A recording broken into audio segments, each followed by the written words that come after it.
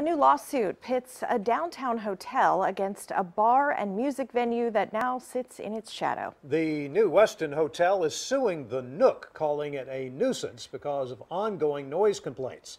So far, there have been more than 50 complaints about that address since October of 2015. But only 3 of those resulted in a sound ordinance or music permit violation. So lots of calls, but not many substantiated. And this is just the latest example of the larger discussion brewing over how Austin's music heritage meshes with growing development. KXAN's Kylie McGivern live outside the Nook, where the live music, as we can hear, is still playing. Yes, and as the music plays, the Nook keeps a log every 30 minutes, really documenting the bass levels. But even still, that was not enough for it to avoid getting sued. Now, we spoke with those in the music community who have concerns about the precedent a lawsuit like this could set. It's a David and Goliath situation. A situation as similar in theory as it is in appearance, the Westin towering over the tiny Nook.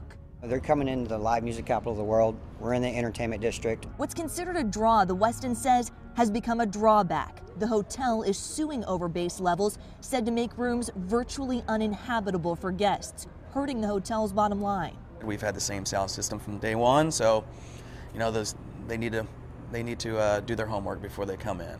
The Westin became the Nook's neighbor in 2015, 3 years after the outdoor amphitheater opened. The real concern would be that the Westin was successful in legal precedent in punishing this venue who was there first. Dennis O'Donnell with Austin's newly formed Music Venue Alliance has helped craft what's called an agent of change policy, aimed to prevent these very situations. The agent of change principle says that the second party involved in a sound issue is responsible for mitigating the problem. The Westin says it's tried to the tune of more than $1 million it's now seeking from the Nook. It takes smart policy and the city of Austin to really put its value on preserving what makes it special.